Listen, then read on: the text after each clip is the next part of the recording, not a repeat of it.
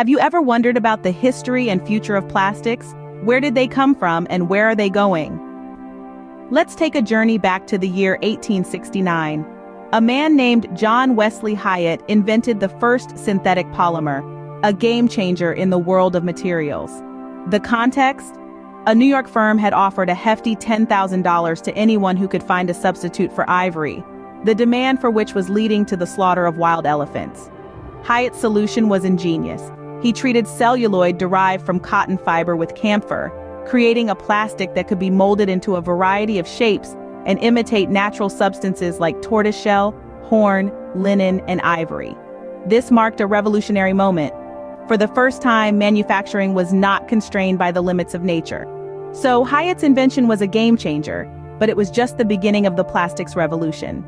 Following the invention of celluloid, the development of new plastics took a significant turn. The year was 1907. A brilliant mind named Leo Baekeland was on a mission to find a synthetic substitute for shellac, a natural electrical insulator. The rapidly electrifying United States was in dire need of such a material. Little did Baekeland know, his invention was about to change the world. What Baekeland invented was Bakelite, the first fully synthetic plastic. Unlike celluloid, Bakelite contained no molecules found in nature.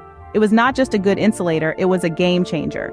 Durable, heat-resistant, and ideally suited for mechanical mass production, Bakelite was a marvel of its time. Marketed as the material of 1,000 uses, Bakelite could be molded into almost anything, thus providing endless possibilities.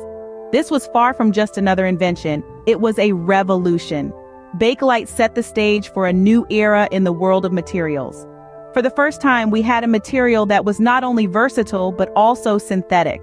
It was a testament to human ingenuity, our ability to create and innovate, to find solutions to pressing problems. The success of Bakelite did not go unnoticed. Major chemical companies saw the potential of these synthetic materials. They began to invest heavily in the research and development of new polymers. This was the beginning of a new era, an era where synthetic polymers would rule, an era where plastics would become the backbone of modern society. The world of plastics was no longer the same. New materials were being invented, new uses were being discovered. From being used in the rapidly electrifying United States to becoming a ubiquitous part of our everyday lives, plastics had come a long way. All thanks to the invention of Bakelite, the first fully synthetic plastic.